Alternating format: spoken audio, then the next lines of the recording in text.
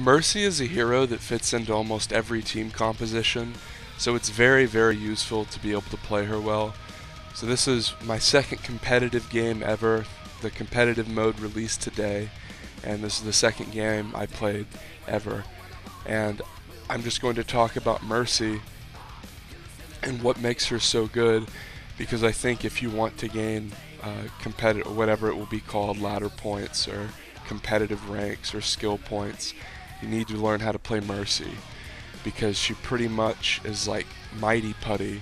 She just fills in the cracks in your team comp, and any errors in your team comp seemingly can be corrected by Mercy. She just makes everything more forgiving. She has the revive, of course, which is one of the most important abilities in the game. And even to have the revive is so monumental, because oftentimes you can have your opponents burn several ults for about 3 or 4 kills, and if your Mercy survives, you can basically negate it with just your ultimate. So it's a huge tool to have in your back pocket. It's just, I'm just, stating the pros of Mercy. The healing is obvious, and it's target healing, one person at a time, as opposed to Lucio, which is AoE, but it's more powerful. And I think that it's better for tanks, because oftentimes you can bait your enemy into attacking your tanks, and your tanks just will not die if you're constantly healing them. Especially if you have another support character like Treborn the Dwarf or Symmetra on your side that can provide other health buffs as well. And the damage buff, which I think is very underrated and definitely underused by Mercies on my team at least.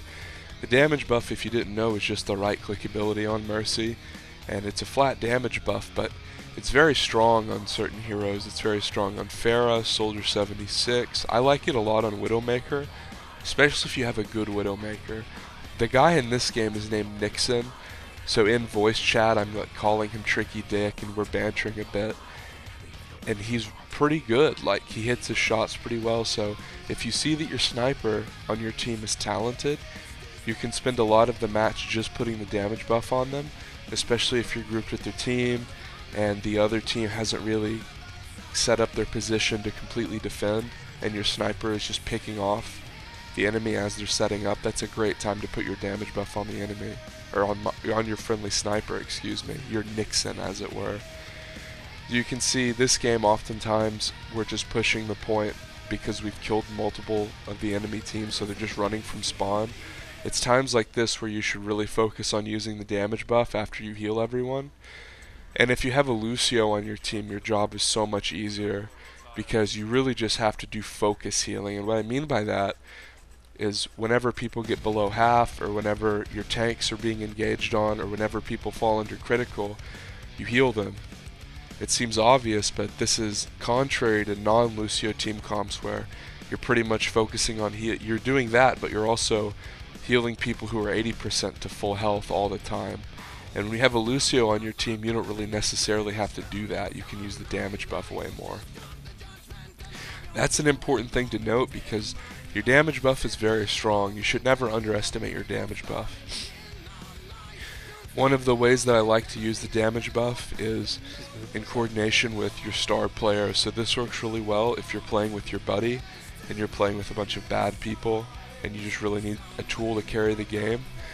Accompanying a hero with Mercy is one of the best ways to do that, because the analogy I would use is it's like you're multiplying your own skill by 2.5.